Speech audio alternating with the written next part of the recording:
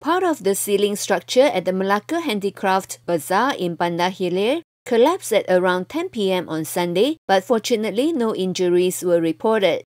Bazaar worker Mustafa Seman said he heard a loud cracking noise, and within a few seconds, the ceiling came crashing down, adding that there were no other traders or customers inside the bazaar as the incident happened just after business hours. Another trader who only wanted to be identified as Cikgu Elmi said the traders had made dozens of complaints about the condition of the building's structure and the ceiling since 2019 and hoped repairs would be done quickly as some 70 traders are depending on the school holiday period to ensure brisk sales.